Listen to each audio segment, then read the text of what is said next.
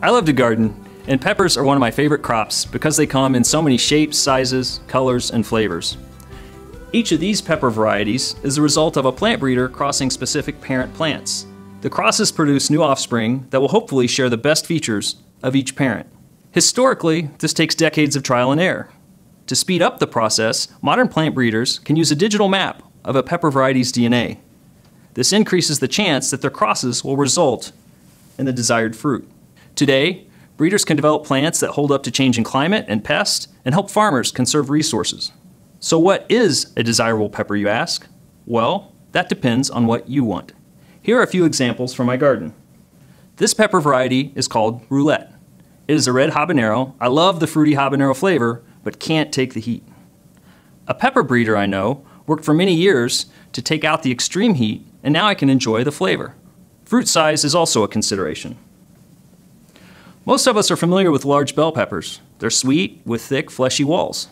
But what if you made them smaller, like this orange mini bell pepper? Now I have a snack-sized pepper and less food waste than if I ate half a large pepper and the other half spoiled. It's also a great option to get kids interested in eating peppers. This small cheese pepper is a sweet pepper that is perfect for stuffing and serving as an appetizer. Plant breeding happens randomly in nature, but over the last 10,000 years, people have learned how to harness the process to develop new varieties. In the case of the brassica plant family, the result is a lot of very popular and different vegetables from a single ancestor. Many millennia of random cross-pollinations gave us wild mustard. It's basically a wild yellow flower you might see on the side of the road. But when plant breeders got involved, they noticed minor differences in this plant family and started working with them. The result is a wide range of vegetables you might find in the market that serve different purposes. These are all first cousins to wild mustard. There's a similar history of plant breeding behind almost every fruit or vegetable we see in the market or in a garden seed catalog.